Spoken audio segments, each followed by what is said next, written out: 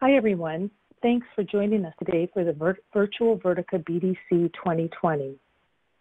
Today's breakout session is entitled Towards Zero Unplanned Downtime of Medical Imaging Systems Using Big Data. My name is Sue LeClaire, Director of Marketing at Vertica, and I'll be your host for this webinar. Joining me is Mauro Barbieri, Lead Architect of Analytics at Phillips. Before we begin, I want to encourage you to submit questions or comments during the virtual session. You don't have to wait. Just type your question or comment in the question box below the slides and click Submit. There will be a Q&A session at the end of the presentation, and we'll answer as many questions as we're able to during that time. Any questions that we don't get to, we'll do our best to answer them offline. Alternatively, you can also visit the Vertica forums to post your questions there after the session. Our engineering team is planning to join the forums to keep the conversation going. Also, a reminder that you can maximize your screen by clicking the double arrow button in the lower right corner of the slides. And yes, this virtual session is being recorded and will be available to view on demand this week. We'll send you a notification as soon as it's ready. So let's get started. Mauro, over to you. Thank you. Good day, everyone. So medical imaging systems such as MRI scanners, interventional guided therapy machines, CT scanners, DXR system, they need to provide hospitals optimal clinical performance, but also predictable cost of ownership. So clinicians understand the need for maintenance of these devices, but they just want to be non-intrusive and scheduled. And whenever there is a problem with the system, the hospitals expect Phillips services to resolve it fast and at the first interaction with them. In this presentation, you will see how we are using big data to increase the uptime of our medical imaging systems. I'm sure you have heard of the company Phillips.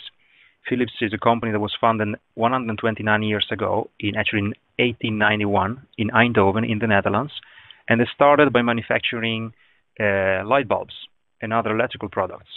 The two brothers, Gerard and Anton, they took an investment from their father, Frederick, and they set up to manufacture and sell light bulbs. And as you may know, a key technology for making light bulbs was glass and vacuum. So when you're good at making glass products and vacuum and light bulbs, then there is an easy step to start making radio valves, like they did, but also X-ray tubes. So Philips actually entered very early the market of medical imaging and healthcare technology. And this is what is at our core as a company, and is also our future.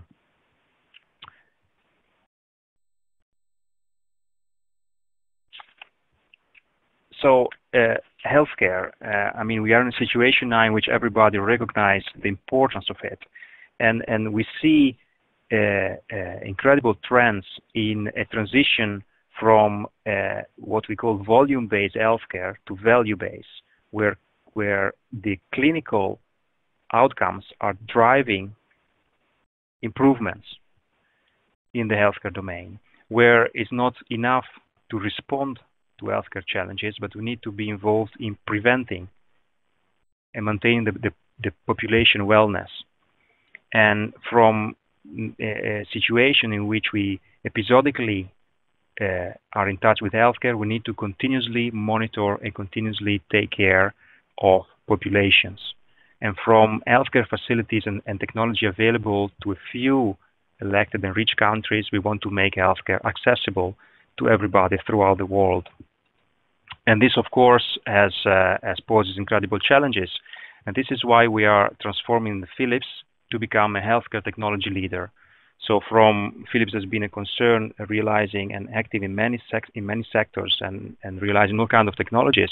We've been focusing on healthcare, and we have been transitioning from creating and selling products to making solutions to address these healthcare challenges, and from selling boxes to creating long-term relationships with our customers. So if you have known the Philips brand from shavers, from televisions and light bulbs, you probably now also recognize the involvement of Philips in the healthcare domain, in diagnostic imaging, in ultrasound, in image-guided therapy and systems, in digital pathology, non-invasive ventilation, as well as patient monitoring, intensive care, telemedicine, but also radiology, cardiology, and oncology informatics. Phillips has become a powerhouse of healthcare technology. To give you an idea of this, these are the numbers for from 2019.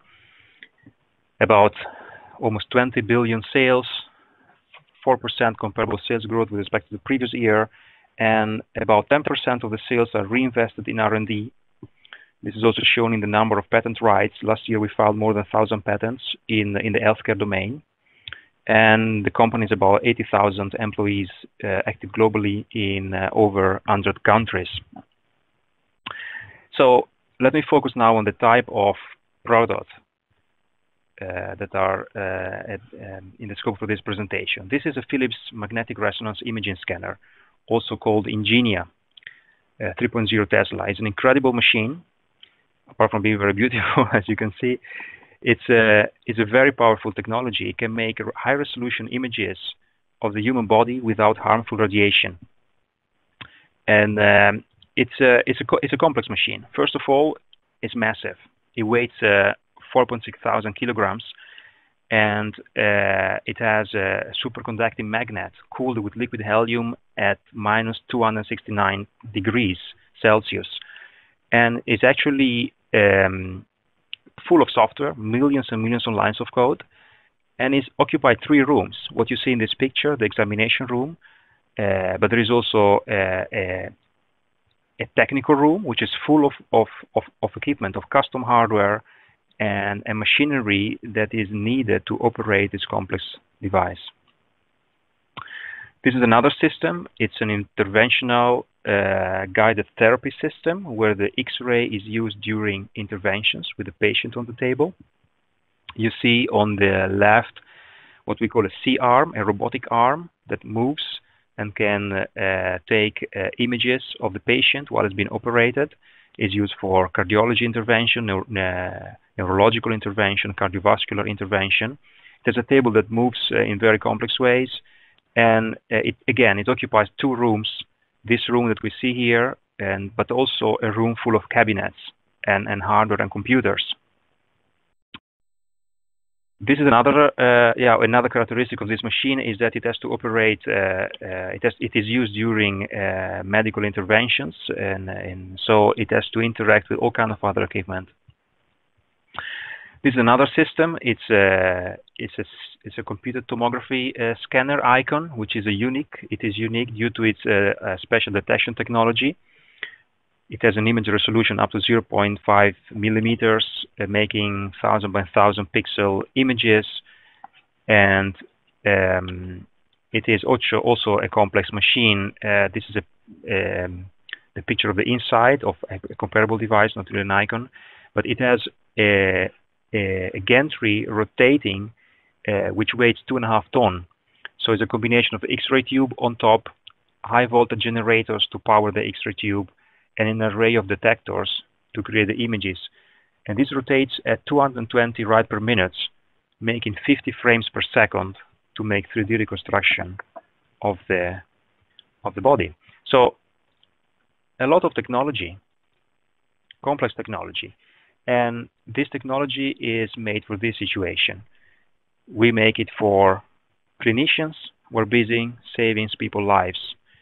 And of course, they want optimal clinical performance. They want the best technology to treat the patients.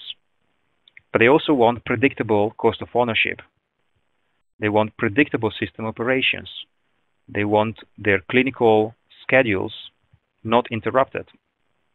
So they understand these machines are complex, full of technology, and these machines may require maintenance, may require software updates, sometimes may even fail and require some parts, hardware parts to be replaced, but they don't want to have it unplanned. They don't want to have unplanned downtime. They would hate having to send patients home and to have to reschedule visits. So they understand maintenance, they just want to have it scheduled, predictable, and non-intrusive. So already a number of years ago, we started a transition from what we call the reactive maintenance services of these devices to proactive. So let me show you what we mean with this. Normally, if a system has an issue, a system on the field, a traditional reactive workflow would be that the customer calls a call center, reports the problem.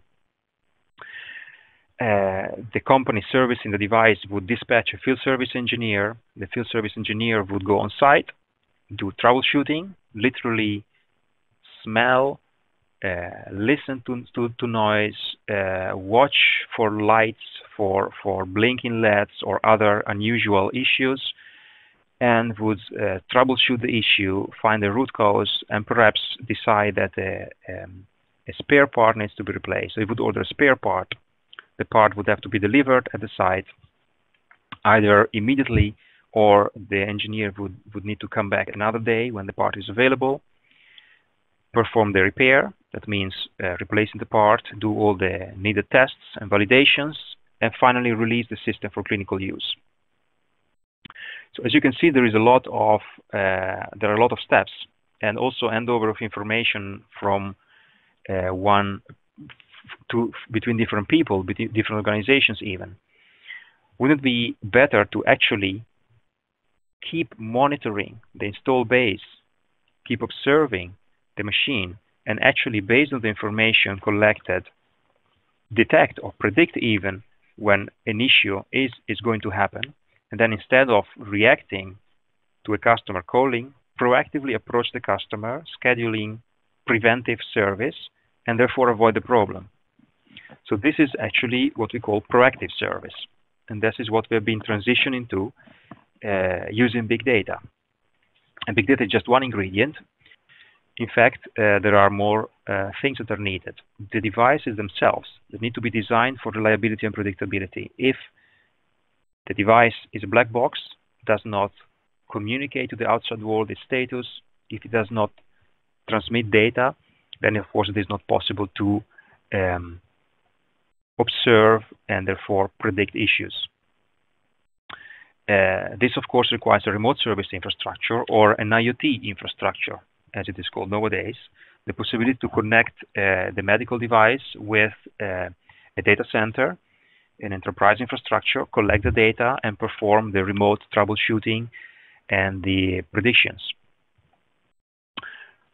Also, the right processes and the right organization needs to be in place, because an organization that is waiting for a customer to call and then has a number of field service engineers available and a certain amount of spare parts in stock is a different organization from an organization that actually is continuously observing the install base and is scheduling actions to prevent issues.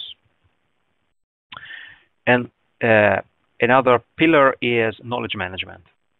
So in order to realize predictive models and to have predictive service action, it's important to manage knowledge about failure modes, about maintenance procedures very well, to have it standardized and digitalized and available.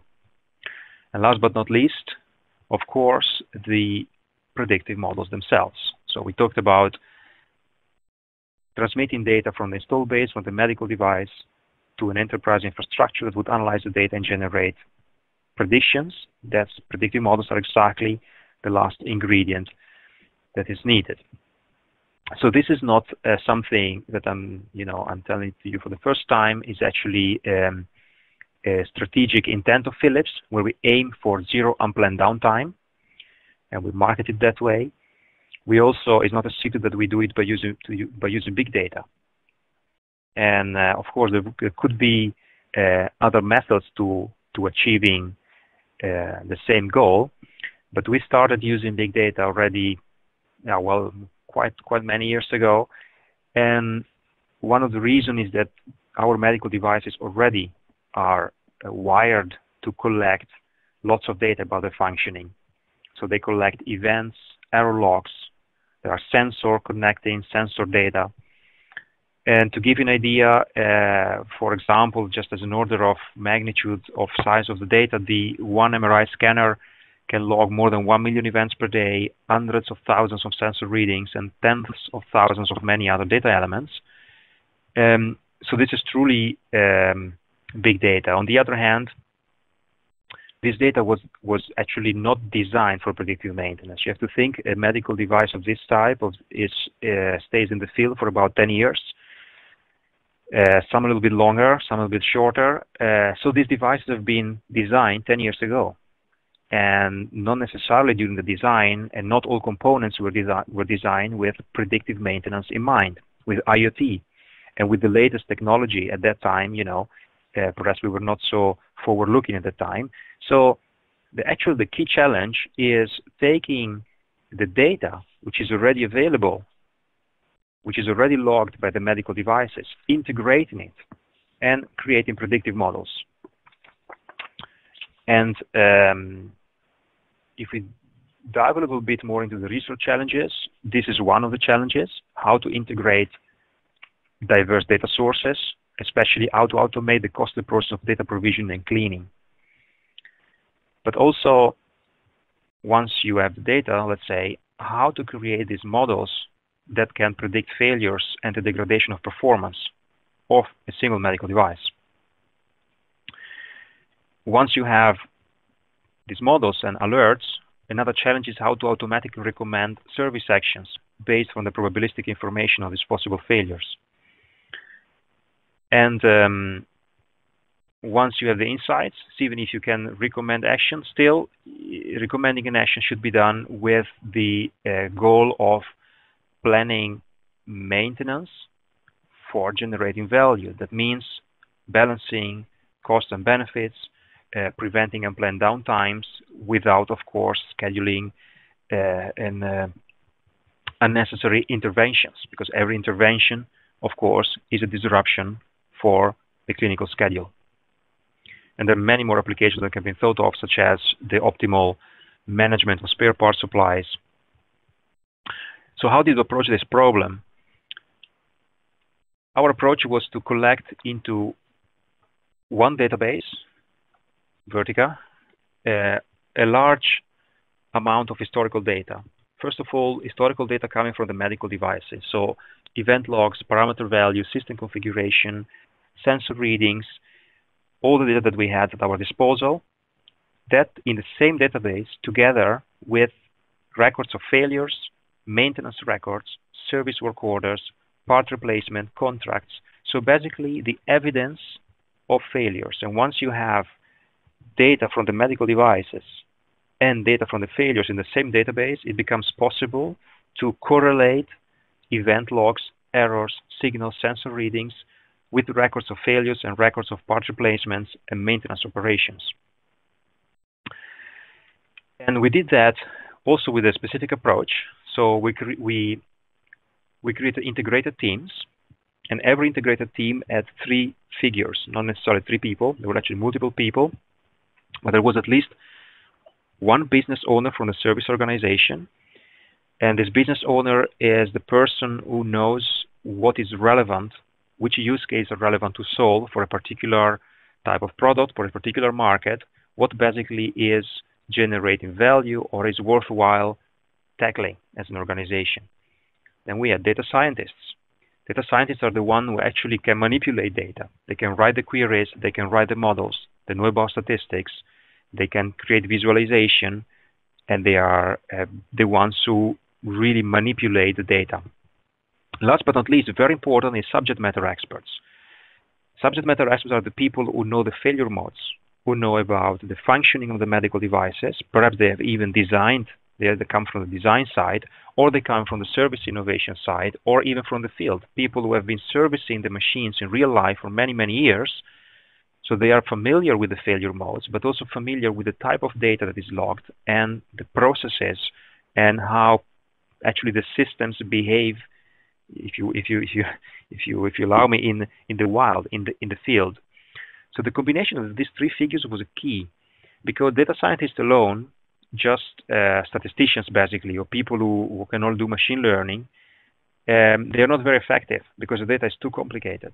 The failure modes are too complex. So they would spend a huge amount of time just trying to figure out the data, or perhaps they will spend their time in tackling things that are useless, because a subject matter expert knows much quicker which data points are useful, which phenomenon can be found in the data or are probably not found. So the combination of subject matter experts and data scientists is very powerful. And together, guided by a business owner, we could tackle the most useful use cases first. So these teams set up to work, and they developed three things mainly. First of all, they develop insights on the failure modes. So by looking at the data and analyzing information about what happened in the field, they find out exactly how things fail in a very pragmatic and quantitative way. Also, they, of course, set up to develop the predictive model with associated alerts and service actions. And the predictive model is just not, an alert is just not a flag.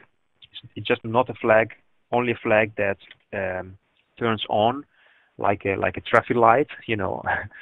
But it's much more than that. It's such an alert is to be interpreted and used by a highly skilled and trained engineer, for example, in a call center, who needs to evaluate that alert and plan a service action. Service action may involve the ordering a replacement of an expensive part. It may involve calling up a customer hospital and scheduling a period of downtime to replace a part. So it has an impact on a clinical practice, could have an impact. So it is important that the alert is coupled with sufficient evidence and information for such a highly skilled and trained engineer to plan the service action efficiently. So it's a lot of work in terms of preparing data, preparing visualizations, and making sure that all the information is represented correctly and in a compact form. Additionally, these teams develop, get insight into the failure modes, and so they can provide input to the R&D organization to improve the products. So to summarize this graphically, we took a lot of historical data coming from the medical devices, from the history, but also data from relational databases, where the service work orders were, the part replacement, the contract information. We integrated it and we set up to do the data analytics. From there, we don't have value yet. Only value starts appearing when we use the insights of data analytics, the model, on live data. When we process live data with the module, we can generate alerts, and the alerts can be used to plan the maintenance, and the maintenance, therefore, the planned maintenance replacing downtime is creating value. To give you an idea of the type of, I cannot show you the details of these modules, of these predictive models, but to give you an idea, this is just a picture of some of the components of our medical devices for which we have models, for which we cover failure modes. Hard disk, clinical grade monitoring, monitors, X-ray tubes, and so forth. This is for MRI machines, a lot of custom hardware and other type of amplifiers and electronics. The alerts are then displayed in a dashboard, what we call a remote monitoring dashboard. We have a team of remote monitoring engineers that basically surveils the install base, looks at this dashboard, picks up these alerts, and an alert, as I said before, is not just one flag. It contains a lot of information about the failure and about the medical device. And the remote monitor engineer basically, they pick up these alerts, they review them, and they create cases for the markets organization to handle. So they see an alert coming in, they create a case so that a particular call center in some country can call the customer and schedule and make an appointment to schedule a service action, or it can add a preventive action to the schedule of a field service engineer who is already supposed to go to visit the customer, for example. This is a picture, a high-level picture of the overall data processing architecture. On the bottom, we have the install base. The install base is formed by all our medical devices that are connected to our Phillips remote service network. data is transmitted in a secure and in a secure way to our enterprise infrastructure, where we have a so-called data lake, which is basically an archive where we store the data as it comes from the customers. It is scrubbed and protected. From there, we have processes, ETL, extract, transform, and load, that in parallel analyze this information, parse all these files and all this data, and extract relevant parameters. All this, the reason is that the data coming from the medical device is very verbose and in legacy formats, sometimes in binary formats, in strange legacy structures. And therefore, we parse it and we structure it and we make it basically usable by the data science team. And the results are stored in a Vertica cluster, in a data warehouse, in the same data warehouse where we also store information from other enterprise systems, from all kinds of databases, from SQL, Microsoft SQL Server, Teradata, SAP, from Salesforce applications. So the enterprise IT system also they are connected to Vertica. The data is inserted into Vertica. And then from Vertica, the data is pulled by our predictive models, which are Python and R scripts that run on our proprietary environment, Health Suite Insights. From this proprietary environment, we generate the alerts, which are then used by the remote monitoring application. This is not the only application. This is the case of remote monitoring. We also have applications for what we call remote service. So whenever we cannot prevent or predict, we cannot predict an issue from happening, or we cannot prevent an issue from happening, and we need to react on a customer call, then we can still use the data to very quickly troubleshoot the system, find the root cause, and advise for the best service action. Additionally, there are reliability dashboards, because all this data can also be used to perform reliability studies and improve the design of the medical devices, and is used by R&D. And the access is with all kinds of tools. So Vertica gives the flexibility to connect with JDBC, to connect dashboards using Power BI, to create dashboards using ClickView, or just simply to use R and Python directly to perform analytics.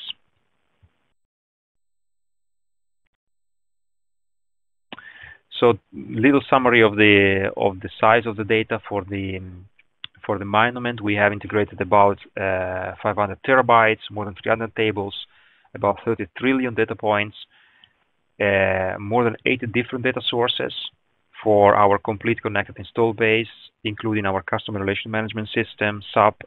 We also have connected, we have integrated data from the factory, from repair shops.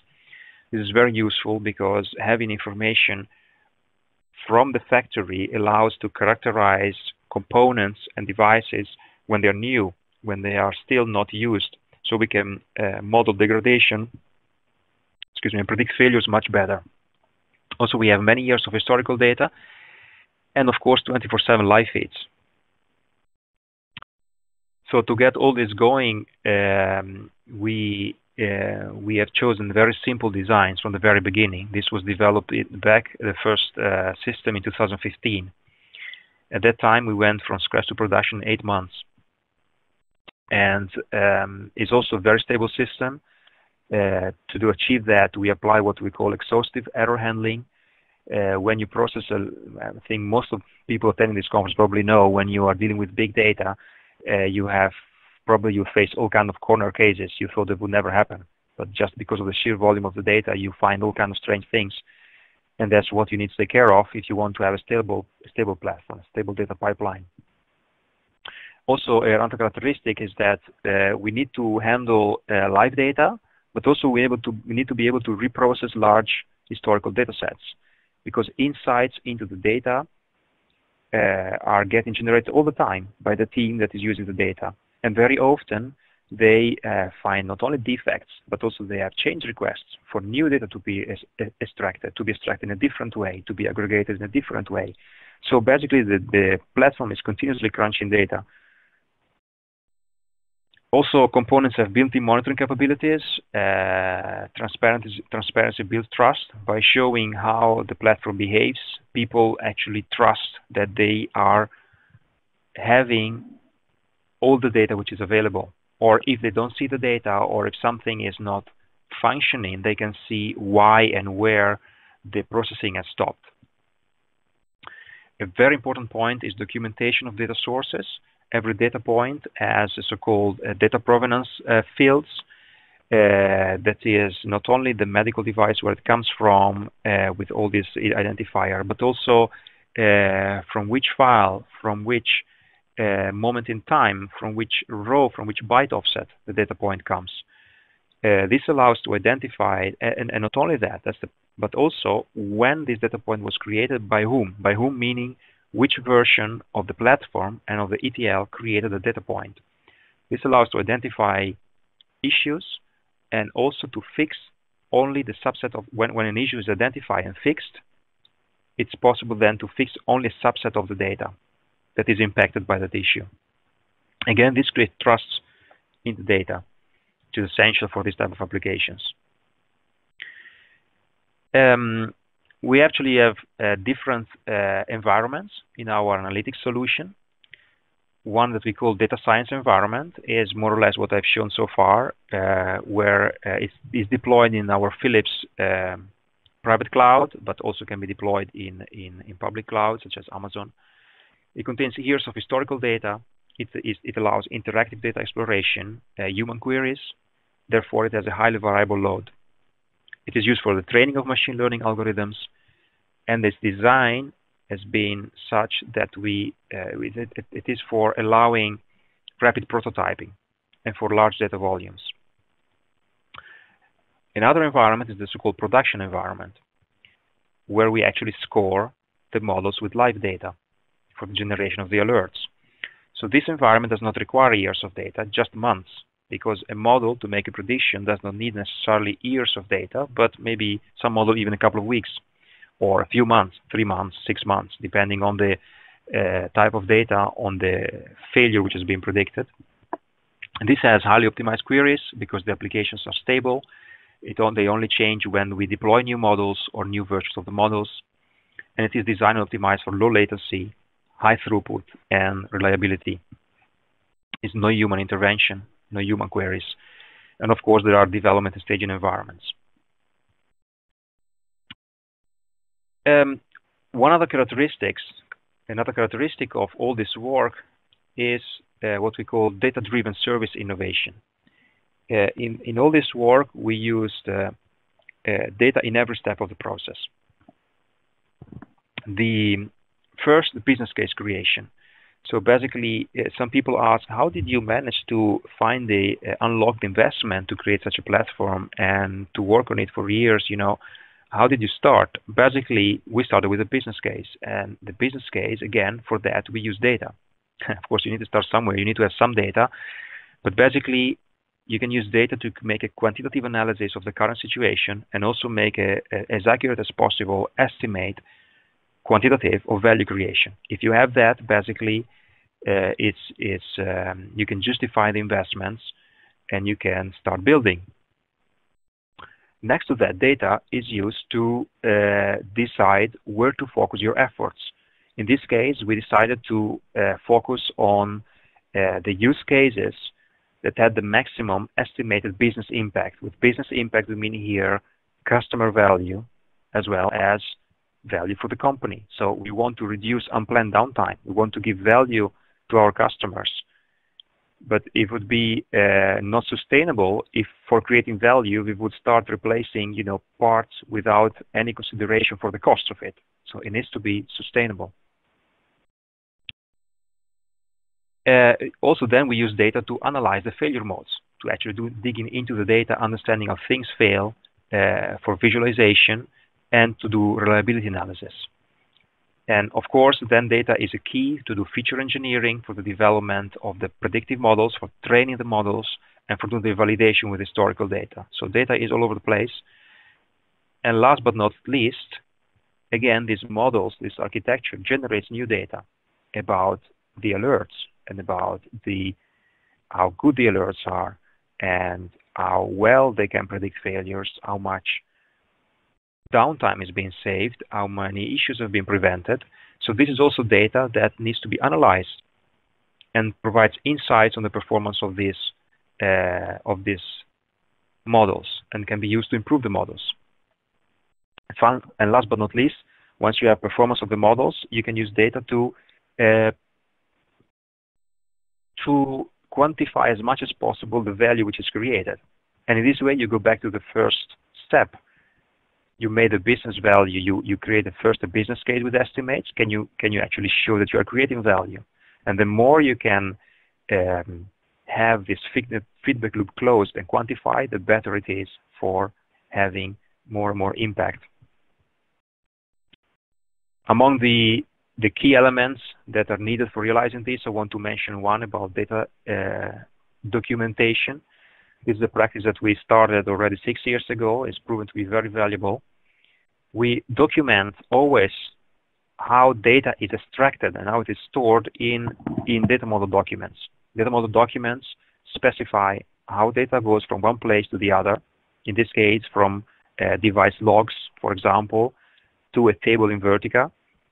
And it includes things such as the definition of duplicates, queries to check for duplicates, and of course the logical design of the table, but also the physical design of the table and the rationale. Next to it, there is a data dictionary that explains for each column in the data model from a subject matter expert perspective what that means, such as its definition and meaning, is if it's a measurement, the unit of measure and the range, or if it's some sort of label, the expected values, or whether a value is raw or calculated. This is essential for maximizing the value of the data, for allowing people to use the data. Last but not least, also an ETL design document. It explains how the transformation has happened from the source to the destination, including, very important, the failure handling strategy. For example, when you cannot parse part of a file, should you load only what you can parse or drop the entire file completely? So import best effort or do all or nothing. Or how to populate records for which there is no value. What are the default values, and how the data is normalized or transformed, and also how to avoid duplicates. This again is very important to provide to the users of the data a full picture of the data itself. And this is not just this is a formal process. The documents are reviewed and approved by all the stakeholders, including subject matter experts, and also the data scientists from a function that we have started called data architect. So this is something I want to give about. Oh yeah, and of course the documents are available to the end users of the data, and we even have links to documents from the data warehouse. So if you get access to the database and you are doing your research and you see a table or a view, you think that could be interesting. That looks like something I could use for my research. Well, the data itself has a link to the document. So from the database, while you're exploring data, you can retrieve a link to a place where the document is available. This is just a quick summary of some of the results that I'm allowed to share at this moment. This is about image-guided therapy using our remote service infrastructure for remotely connected system with the right contracts. We can achieve. We have reduced downtime by 14%.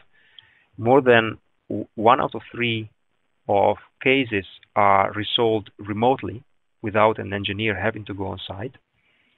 82% is a first-time right fix rate. That means that the issue is fixed either remotely, or if a visit at the site is needed, that visit, only one visit is needed.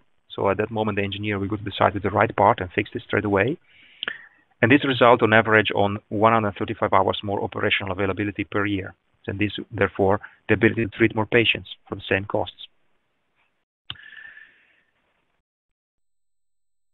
I'd like to conclude with citing some nice testimonials from some of our customers, showing that the value that we've created is really high impact. And this concludes my presentation. Thanks for your attention so far. Thank you, Mauro. Very interesting, and we've got a number of questions that have come in, so let's get to them.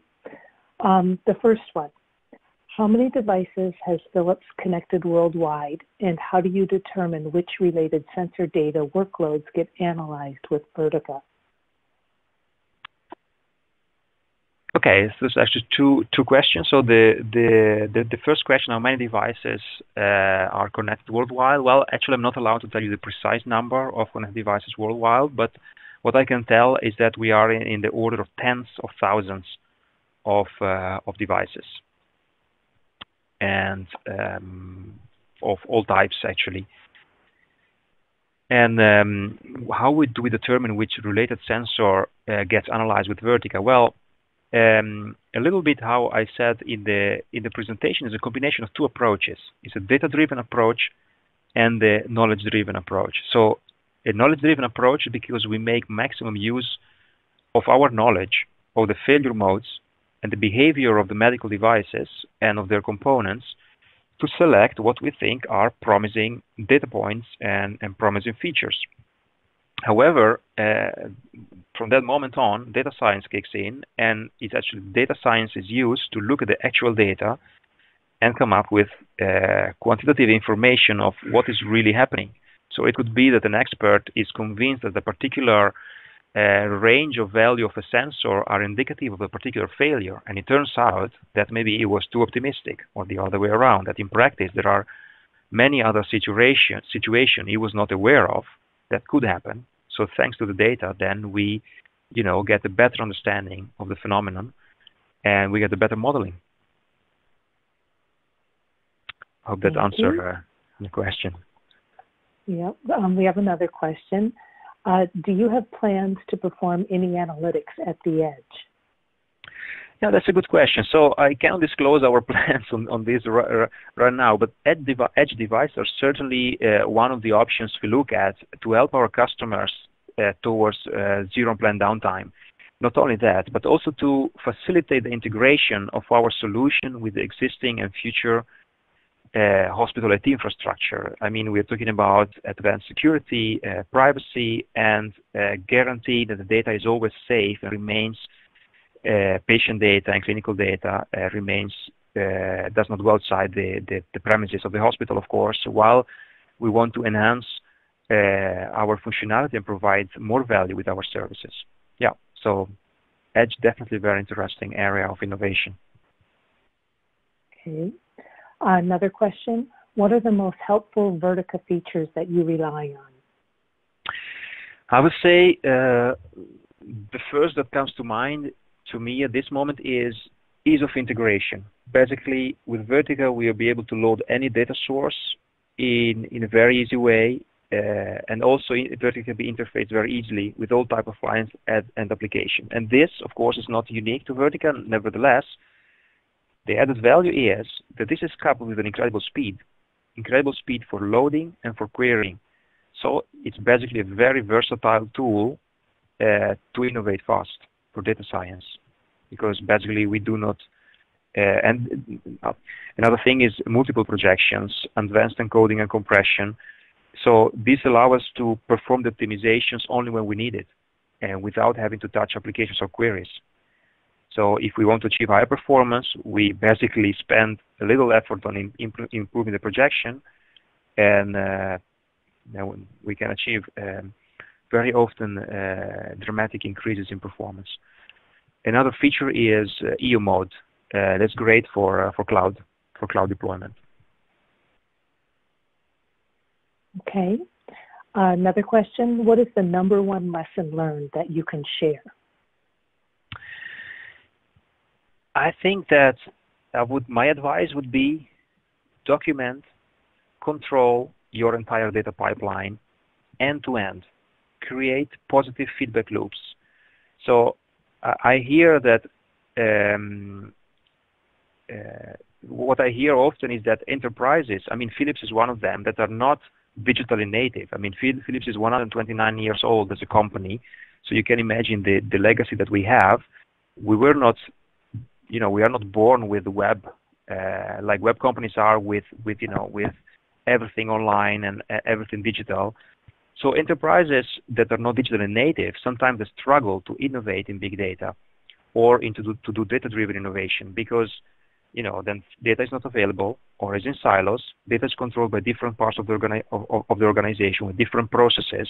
There is not a super strong enterprise IT system providing all the data, for everybody with APIs. So my advice is to from the very beginning, aim at creating as soon as possible an end-to-end solution from data creation to consumption that creates value for all the stakeholders of the data pipeline. It is important that everyone in the data pipeline, from the producer of the data to the consumers, basically, in the data pipeline, everybody gets a piece of the value, a piece of the cake. When the value is proven to all stakeholders, everyone will naturally contribute to keep the data pipeline running and to keep the quality of the data high. Hope that's understood as a advice. Yeah, thank you. And in the area of machine learning, what types of innovations do you plan to adopt to help with your data pipeline? So in the area of machine learning, we're looking at things like automatically detecting the deterioration of models to trigger improvement action, as well as connected to it active learning, again focused at improving the accuracy of our predictive models. So active learning is when the additional human intervention labeling of difficult cases is triggered. So the machine learning, the classifier may not be able to classify correctly all the time, and instead of just randomly picking up some cases for a human to review, you want the costly humans to only review the most valuable cases from a machine learning point of view, the ones that would contribute the most in improving the classifier. Another area is deep learning, and who's not working on it, but also applications of more generic anomaly detection algorithms. So the challenge of anomaly detection is that we are not only interested in finding anomalies, but also in recommended proper service actions. Because without a proper service action, an alert generated because of an anomaly in the data loses most of its value. So this is where I think we, No, go ahead. No, that's it. Thanks. Okay. All right. So that's all the time that we have today for questions. I want to thank the audience for attending Mauro's presentation and also for your questions. If we weren't able to answer your question today, I'd ask, let you know that we'll respond via email. And again, our engineers will be at on the Vertica forums awaiting your other questions. It would help us greatly if you could give us some feedback and rate this session before you sign off. Your ratings will help us guide us as when we're looking at content to provide for the next Vertica BDC. Also note that a replay of today's event and a PDF copy of the slides will be available on demand. We'll let you know when that'll be via email, hopefully later this week. And of course, we invite you to share the content with your colleagues. Again, thank you for your participation today. This includes this breakout session, and hope you have a wonderful day. Thank you. Thank you.